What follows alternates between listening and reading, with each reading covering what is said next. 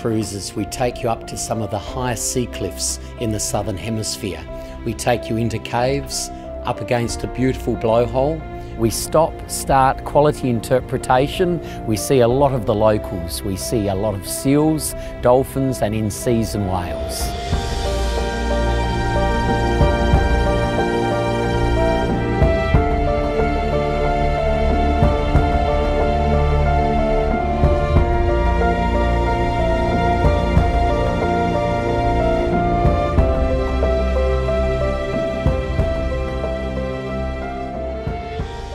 So these are Australian fur seals, guys. Have you ever seen anything make rocks look comfortable before?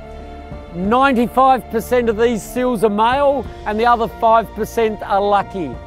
They eat fish and squid mainly, and we almost know them all by name.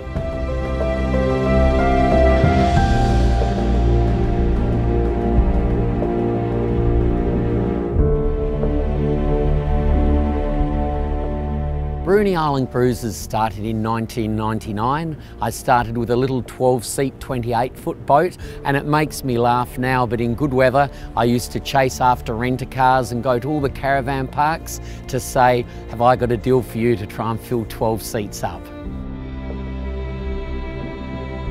And we're lucky today that we've got a couple of great black cormorants, but check this cave out. We call it the Keyhole Cave. Let's give it a whirl and see if we're the right key today.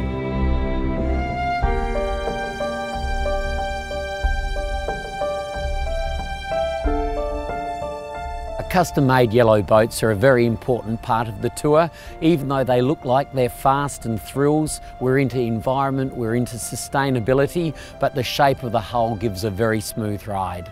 It's important for us to keep people as warm as we can out there. We supply beanies and gloves on the colder days. The red jackets keep the wind out, and if there's a little bit of water around, keeps that as well. And if you're still cold after that, all of our staff are fully qualified in the gentle art of an extremely good cuddle.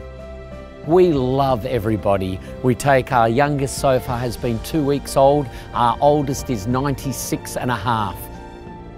For me, it's really important, sustainability. If you can't be sustainable, I don't think you should be operating a business. For me, from when I started, it's great respect for the animals, it's great respect for the community, my staff, and obviously the economic side as well.